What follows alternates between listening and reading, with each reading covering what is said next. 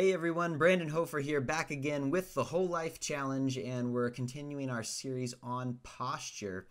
Today we're going to be specifically focused on spinal movement and introducing with consistency movement to your spine. So we're going to start with just really basic flexion extension of the spine. And so you can see as I round my upper back here, I pull my low abs in, exhale, tuck the tailbone, and try to get as much movement as I can from my spine. Then I return to the neutral and slightly extended position. Sometimes you'll hear this referred to as cat and cow in a yoga class, but the idea is just to begin to introduce some movement to the spine. From there, we want to move towards some rotation, specifically in this case through the thoracic spine, which is often a place that a lot of people get stuck, especially if you spend a lot of time in the desk posture, right? So the shoulders round forward, your chest starts to become tight, and gradually you begin to lose the capacity to rotate through your thoracic spine.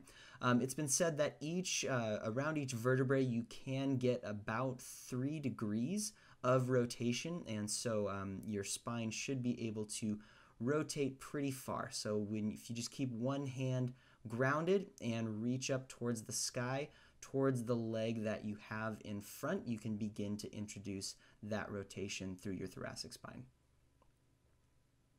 Then from here, we're going to transition into a deep squat position. And this one will be tricky simply because it is not necessarily a position that everyone can get into with that fully extended thoracic spine. And all we're going to do is, again, introduce that flexion extension, except this time you have to support yourself through your legs and your hips. And gradually, as you introduce more and more flexion extension, you should be able to also at the same time introduce a little more mobility to the hip socket and get a little bit deeper.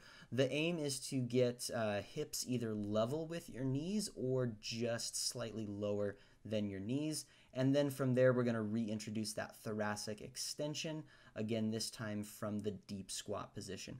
So give it a try. Don't worry about it if you can't get into these positions perfectly at first. It can take months or even years before this starts to feel good, but the idea is just to do a little bit each day, do what you can, and reintroduce those basic movement patterns into your body. Enjoy, and we'll see you again next time.